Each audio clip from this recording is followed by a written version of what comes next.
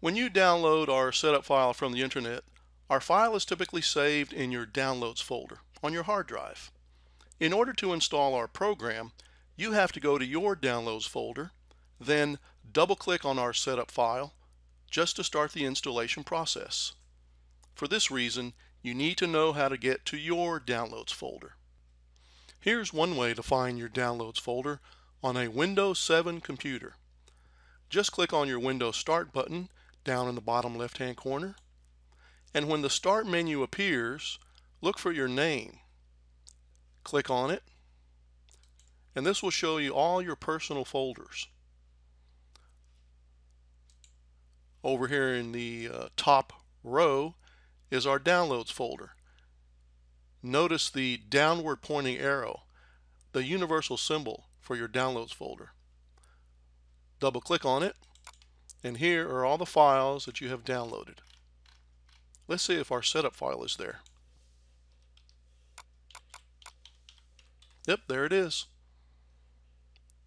And that's one way to find your Downloads folder in Windows 7. Let's try another. Click on your Windows Start button and click on Computer. When the computer window appears, look in the left-hand pane for the word Downloads. Notice the icon, it looks the same as the other icon. Click on that, and here is my Downloads folder. Is my setup file here? Yes, there it is. And then one final way to find your Downloads folder in Windows 7.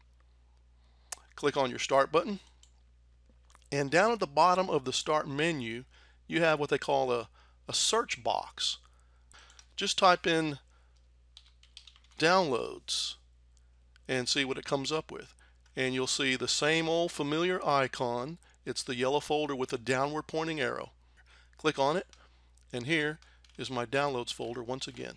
So that's 3 different ways to find the Downloads folder on a Windows 7 computer. To find the Downloads folder in Windows 8 or in Windows 8.1, go to your desktop screen and look for this icon. This is the icon for the Windows File Explorer. Click on it, and you should get a window that looks something like this.